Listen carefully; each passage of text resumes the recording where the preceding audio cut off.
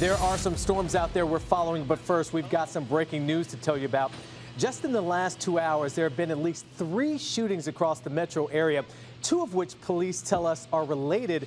One of the 2 related shootings happened at Old Hickory Boulevard West and Heritage Drive. The other was reported at 510 Heritage Drive. We're told one person was taken to the hospital. No word right now on their condition. And that other shooting happened on Cane Ridge Road. The victim in that shooting was taken to the hospital in critical condition.